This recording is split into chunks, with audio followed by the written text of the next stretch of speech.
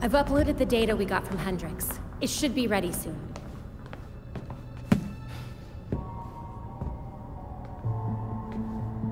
I've seen Bruce make that same face when he got stuck on a case. What's on your mind?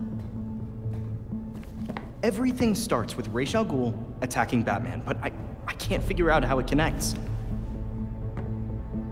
You've never had to fight the League, have you?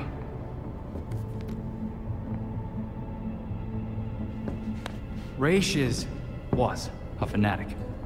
He formed the League of Shadows centuries ago to root out corruption all over the world.